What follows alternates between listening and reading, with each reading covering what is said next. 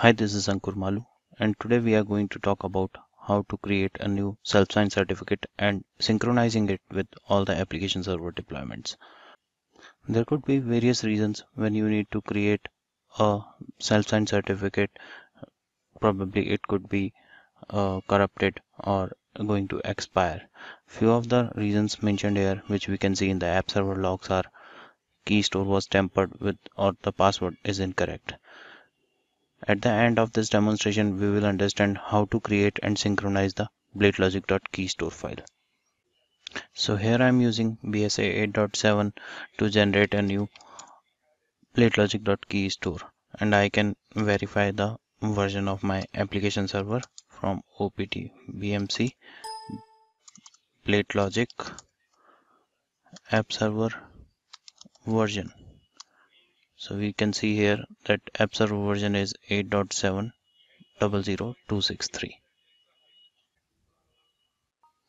First I need to do is I need to stop the app server services, the process spawner, and if there is any pixie or TFTP services also running, I need to stop those as well. So I will stop my app server services, bl app serv stop, and I will stop my processor spawner as well. So this is stopped, etc init.d bl proc stop.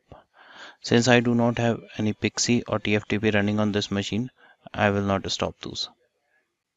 Now I need to cd to the br directory, opt bmc bladelogic app server nsh br, because the command blmkcert is available here to create the bladelogic.keystore. So my command will be blmkcert cn equal to the app server host name, the path where you want to save the bladelogic.keystore, and the password. So this should create a bladelogic.keystore under /tmp. See, this has created the bladelogic.keystore under /tmp.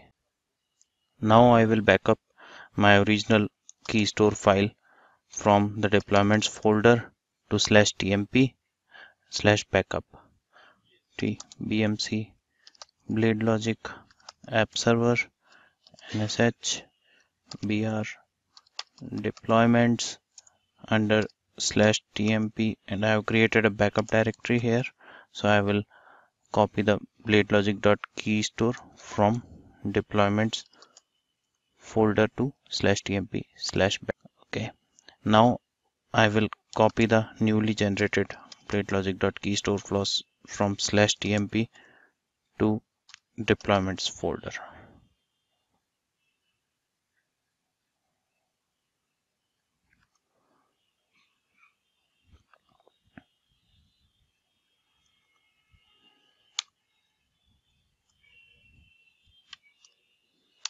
Once I copy this, I need to run the blast admin command to set the password for certificate. So I will do a nsh here and blast admin -a.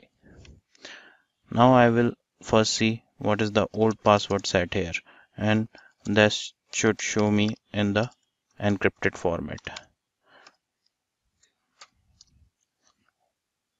So when I type in the new password, it should also set in the encrypted format. Cert passwd is the command and the password which I have given during the generation of bladelogic.keystore. So if I see the new password again, it will be again in the encrypted format. Now I will exit from here. I will clear the screen, and now I have to start my app server services and other services which I have stopped. bl app serv start and etc init.d bl proc serv start. I will verify quickly if my app server services are running. So I will do a grep on blab serve and my app server services are up and running. To verify everything went correctly, I need to log into the BSA console and that should prompt me for the new certificate. Let's try to log in using the password for BLadmin user. So I will type in the password, I will click on connect and here you go. It is requesting for the new certificate to accept. So I will click on yes to accept the certificate and I should be able to log into BSA console. Thank you for watching the video. Stay tuned for new video.